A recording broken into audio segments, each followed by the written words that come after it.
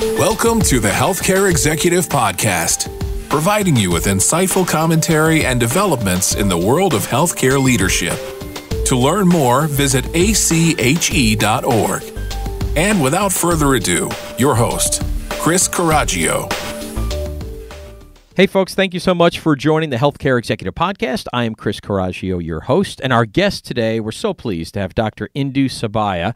She is a visionary healthcare leader whose work builds community, creates dialogue, and inspires us to radically rethink how health shapes our lives. So before we get into a nice conversation with Dr. Subaiya, let me tell you a little bit more about her. Back in 2007, Dr. Subaiya co-founded and served as CEO of Health 2.0, a global conference platform and community for the showcase and advancement of new healthcare technologies.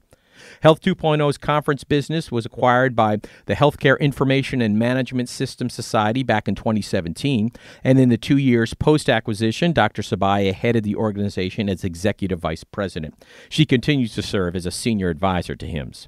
Now, in 2013, Fierce Health IT named Dr. Subaiya one of health information technology's most influential women. Then last year, she was selected as a fellow in the Aspen Institute's Health Innovators Fellowship Program.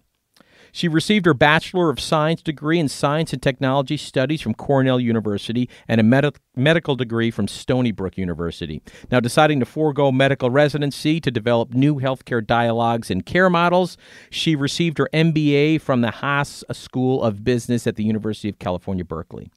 Now, Dr. Subaiya has served as Vice President of the Society of Participatory Medicine and on advisory committees of the U.S. Department of Health and Human Services and a National Health Data Consortium. She is a member of NextGen Venture Partners and an advisor to Parsley Health, Athletic, and Patient Insight. Dr. Subaiya, thank you so much for joining us and being here on the Healthcare Executive Podcast. We really appreciate it.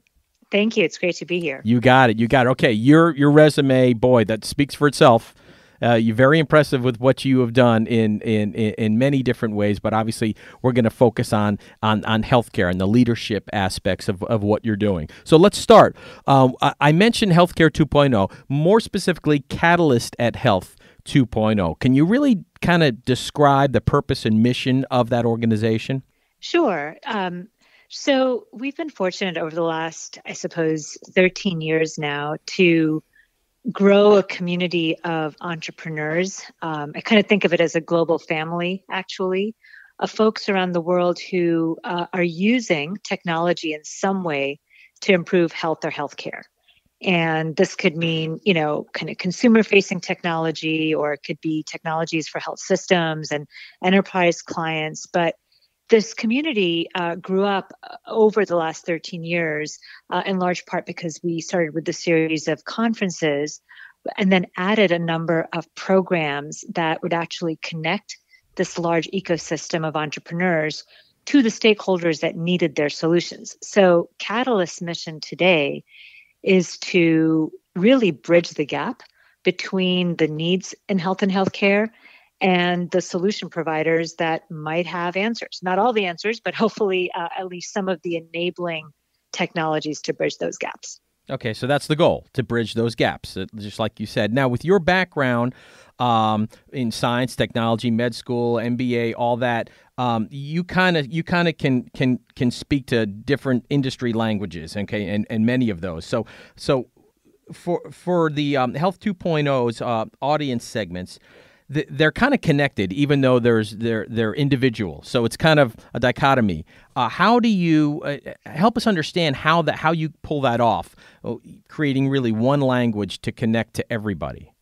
I think that's such an interesting question, and I think I consider myself the classic jack of all trades and master of none. But I suppose it does come in handy in the space of digital health and health transformation, because I think, anybody you ask would agree that the challenges we face in healthcare today can't just be solved through the medical model alone. It can't just be solved with business and policy thinking. It's not going to be solved just by the private sector or just by government. So I really think you need all of these languages to come together. But I think it's like the Tower of Babel. Sometimes people just don't understand each other's languages, and I think you'll see sometimes even entrepreneurs who've been working with healthcare stakeholders for years. I would say many digital health entrepreneurs now, it's not their first rodeo. They've started, 2 or 3 companies. They've worked with large enterprise clients, and you will still find the complaint on both sides that our cultures are so different. When we say one thing, we mean one thing, but it's not interpreted that way. So I would say our challenge right now is not just how to fit these technologies in, but how to, like you said, create a language that people really understand each other through, and that's harder than it seems. I was going to ask you that seems very challenging. So how are you navigating through that? So I think, it sounds kind of simple, but you'll be surprised how little people sit down with each other and really talk about the problem they're trying to solve. So what we found in some of the work we do at Catalyst when we do some of this matchmaking is it's way more than reading a company's pitch deck or seeing their tech demo. If you're not spending several hours, if you're not kind of doing site visits and sitting down and meeting each other's team members, these are decisions that can't really come down to just the CEO to CEO level. It's got to come down to entire teams, the frontline staff on both sides meeting each other, sitting down. You'll sometimes hear people say, we really want to actually share definitions. We want to educate each other on what we mean by, I'm dealing now with the mental health sort of opportunity where we want digital health to solve a lot of the mental health issues. Folks wanted to actually share what they meant by a peer, so that if there was going to be a text messaging platform, what do we mean by peer support? So sometimes just sharing definitions explicitly, having your team members meet up and down the organizational chart, all of those things help. So we do a ton of work, I think, on the front end to make sure we have the same goals. And then I think some of these partnerships have the most chance of success. Yeah, a ton of work. I think that's a severe understatement. So you're tackling that challenge. Tell me this, doctor, what does health data mean in your world, that term? It means, it means so much. Yes. I think that, because you've referred to it as at its own economy is why we're asking. Because it is a broad term, but to you specifically, what does that mean? So I would say that when I think of health data, I think of anything that is coming out of any type of computable system. And that could be, your Fitbit, it could be your phone, it could be the sensor that's tracking your steps, that's built in now to, Apple iOS and more, all the way to EMR data, claims data. It could be data that's coming out of your genome because you've ordered, a 23andMe test. So I think we think of a very broad picture of health data when we talk about health data. I think the health data economy is something that we collectively as an industry have to really try to get our arms around right now. I think it's in some ways kind of gone off the rails, and you're hearing a lot of people talk about the entry of large technology platforms like the Googles of the world and the Amazons, and what this has meant for accelerating, I think, what was already an economy where health data was being bought and sold, but now we've sort of turbocharged that. And as we start to take advantage of partnerships in cloud computing by working with some of these large players, we're facing some of the same challenges that you're hearing in the consumer world around personal data, right? What rights does Facebook have over my data? Do I know where it's being used and how it's being used? Is it being monetized? And if it's being monetized, what's the value back to me as the citizen? So we're hearing these same conversations really get taken to the next level in healthcare today because health data is sold and bought. And sometimes being done very openly and very transparently, legally, in fact. So I think there was a piece just in the news yesterday around Google working with Ascension's data and it being perfectly HIPAA compliant, and yet people were concerned because patients and doctors did not feel they were informed ahead of time. We've seen acquisitions by Roche and others, pharma companies who've bought EMR companies like Flatiron Health for oncology. And you've had oncologists say, I kind of didn't know at the time I was putting in that data that it was going to end up in a pharma company. So it's not to point fingers at any one business, but it is to raise the question of we know that health data has value. It's moving. The more we bring in technology, the more potential there is for data to move. And what does that mean for my rights as a patient and a provider, as to the transparency, the level of control I have over that. Yep, and you kind of answered it, but let's take it a little step further because you mentioned it's so much each and every day, the technologies and the innovations. If you put it all together, what took place in the past, what's taking place now, what to expect come the future, and then you have to talk about that discovery process needed to connect the right technologies, like you talked about, just being able to speak the same language, the communication for everybody to get on the same page for a desired outcome. So specifically talking about healthcare leadership and health system leadership, how can this exploration process be used to identify their needs? So I think it's a good time. The industry has really matured, I would say, over the last decade, where it's not the first time that health systems are thinking about innovation and thinking about how new technology can help.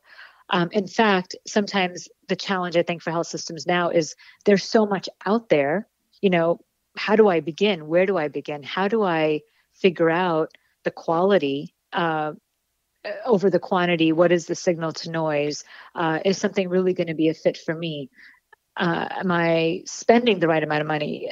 Is this going to be cost effective? Am I going to get the results that I want? So I think we're at a place now where it's not a question of whether there are solutions out there that can help. It's how do you choose the right ones and what's the best decision for the value. So I think that one of the things we're seeing work well is when health systems have already identified a few strategic areas in their strategic roadmap. And most health systems will set these if it's once every 5 years or once every 3 years, but certainly there should be a mapping done of the strategic priority areas that a hospital has set up, and then say, okay, if we want to tackle, care in the home, or we really want to tackle diabetes prevention, or we want to figure out, children's high needs issues, then I would say it starts with that. You've already identified it as a strategic priority for your health system. And then I think you look at the ecosystem of solutions out there addressing that. And you do that in a systematic way. We're often surprised at how sometimes, and here we are in the business of looking at new technology every day. That's like our day jobs. And you'll see companies popping up, in Finland, in India, that are absolutely relevant for a solution in this country. But, who knew? So I think it's taking a global look and it's doing a comprehensive look at what's out there in your space. And then it's literally almost like college applications, right? Like interviewing these companies, getting to understand if there's a cultural fit, what is their business model, how do they handle data, kind of putting them through the rigorous sort of questions, and then hopefully coming up with the solutions. I would also say many health systems are building their own technologies, and they're saying, we really understand what we need. We don't need to go into the outside market. So how do you do that internally? Maybe you have clinician entrepreneurs that want to develop something in-house. So I think it's a combination of looking at the strategic priority, looking what's out there in the world, and then asking, could we do this better here? And if not, figuring out, a pretty rigorous protocol for vetting these partners, and then hopefully coming together. Okay, great. A lot in there for people to take in, and like you said, you can customize. There's different options. Let's shift more specifically now to talking about maybe rural hospitals. Obviously, the smaller type hospitals. If you could give your advice, because these folks are facing, obviously they have smaller budgets, but their patient base may be vast over a large geography. Okay, they got a lot of patients are coming from a lot of different areas, but again, the budget is small. How are these folks, these hospital people, these administrators, these leaders, how are they, kind of implementing this exploration process? Is it different than a larger hospital in a more urban area? I do think the challenges are very different. I think that in some ways we have a problem of having the physical space, which is a great thing. It's a great asset to actually have the capital infrastructure for physical hospital space, but we're often facing just a lack of number of people coming through the door. So ironically, when you hear about trying to save money and trying to prevent, ER admissions and keep folks out of the hospital, I think rural hospitals face the other challenge. It's like, we don't have enough people coming in. And when they do come in, the reimbursement models are just not sufficient for us to keep our doors open. So I think they almost need a hybrid approach to when thinking about how to use health technologies.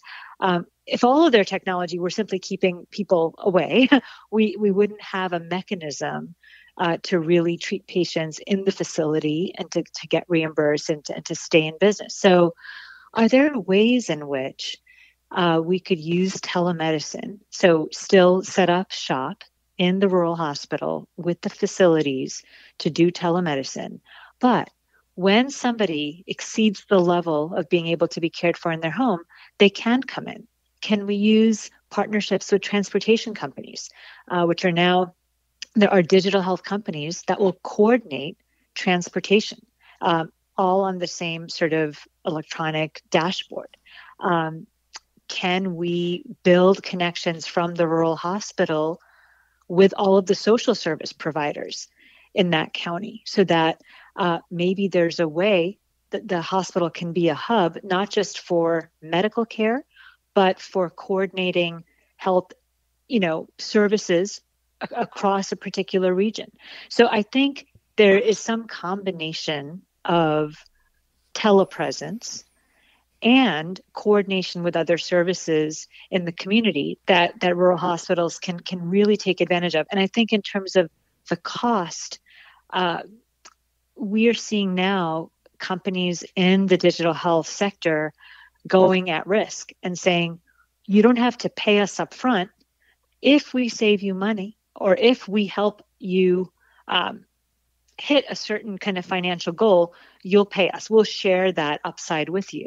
And I think getting into those kind of risk-bearing contracts with these technology partners might be another way to go. Great. Okay, let's move to this now, Doctor.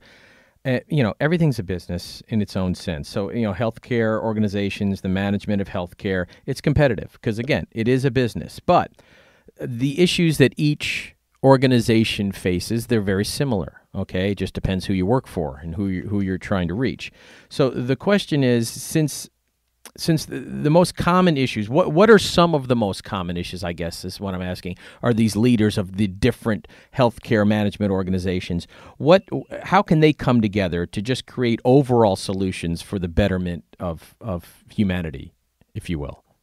I think it's such a great question.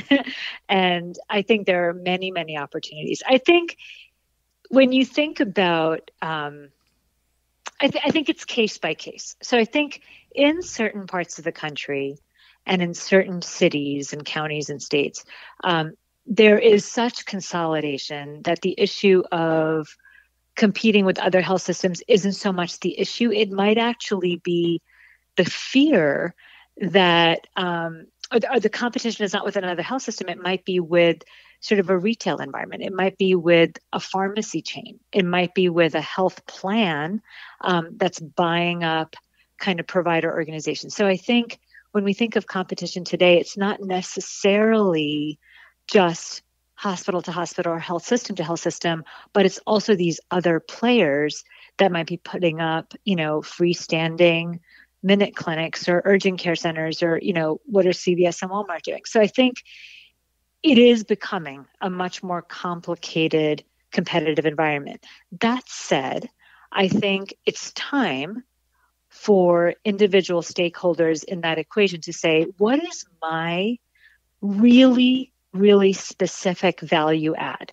What is it that only we can do and do well? For example, is it the fact that you really have, the best cancer care, or the best sort of, cardiac center, or you really are outstanding on children's health? So I think it is time to figure out what the centers of excellence are in a community, and to collaborate in areas where maybe somebody else can do a better job.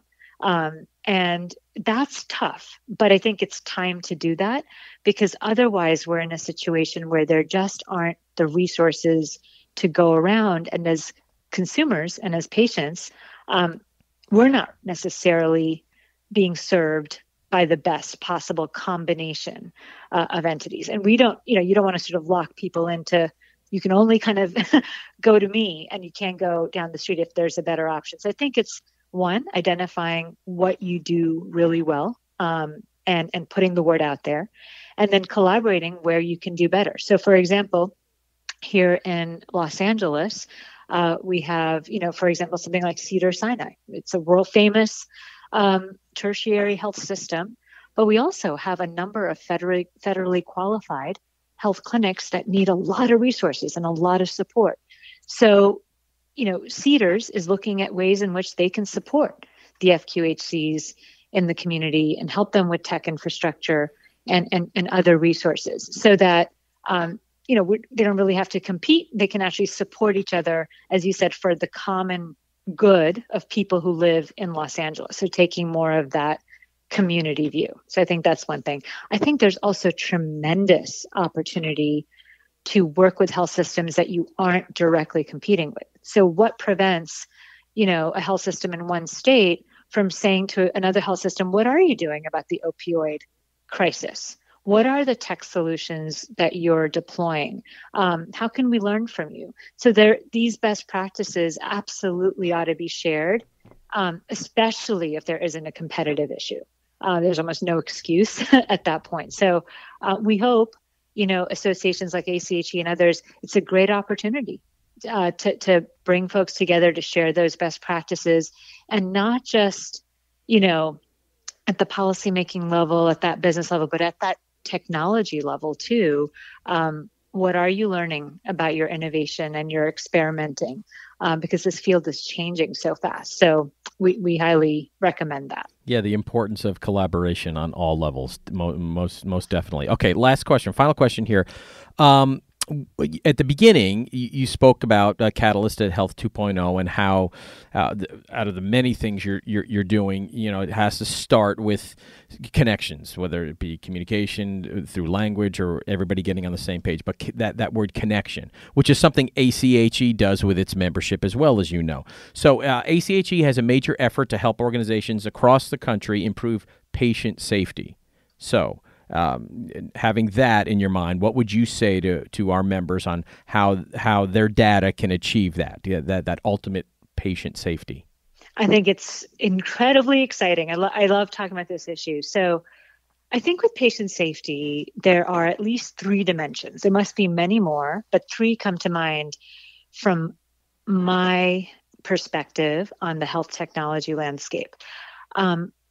I think that, what we've learned from, books by Atul Gawande and others who've talked about kind of checklists, and the more kind of medicine can be practiced with that checklist mentality, the less likely we are to leave a step out and make a mistake.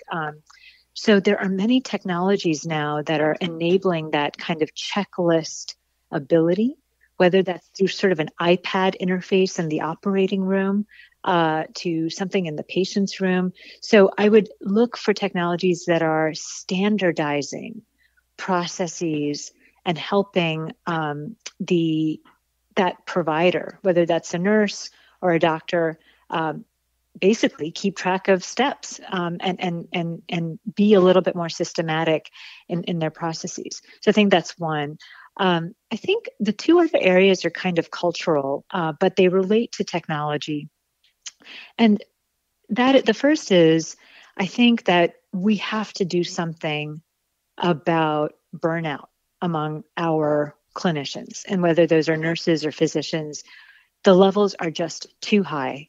And the reason this is a patient safety issue is pretty obvious. If you have people that are not able to perform at the top of their game, we're going to have mistakes. We're going to have liabilities. And so it's not just the right thing to do to solve our issues of overworked clinicians and burnout, but it's also a safety issue. And with technology, what we found is that, unfortunately, the EMR revolution in some ways added to burnout. People are complaining about too much documentation, and I've got to stay late and put in my notes into the EMR. So technology is actually making it worse. So we agree. And I think we are looking now at technologies that are not the EMR, but are designed to improve workflow, to reduce time, to help with staffing, using kind of more of a technology-based scheduling system that's real time, to help with operational efficiency and reducing time for certain tasks. So there's a whole slew of technologies, you name it, whether it's in the ICU or in the outpatient department, that are looking at those workflow efficiency issues. And I think that can really help with burnout, and that can really help with people feeling overworked. And I think the third area is more around how do you create a culture around mistakes and reporting mistakes. And there's some amazing work coming out of LA County and their quality and safety initiatives, where it's kind of interesting, right? So something goes wrong. It's less about a culture of blame, like it was Jane that did it or it was John that did it. It's more that what was it that happened, and can we go back and figure out systematically what went wrong and how we would do it better. So they're figuring out ways to take away a culture of blame and replace it with kind of investigation and collective problem solving. And it increases the rate at which people report that something is unsafe, and then improves outcomes, in terms of patient safety. So technology there can also be helpful in terms of creating anonymous reporting, facilitating that kind of feedback and data gathering. Well, this has been a very, very informative conversation. Dr. Subaiya, you're a wealth of knowledge with everything healthcare technology related and how to navigate your way through that. We really appreciate you taking the time today.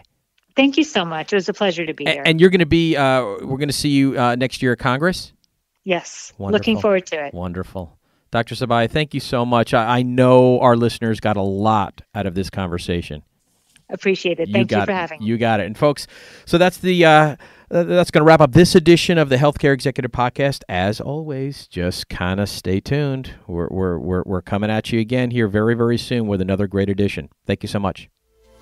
This has been the Healthcare Executive Podcast, brought to you by the American College of Healthcare Executives. If you've enjoyed the show, please consider rating and reviewing on iTunes or your podcasting app of choice. And for more information, find us online at ache.org.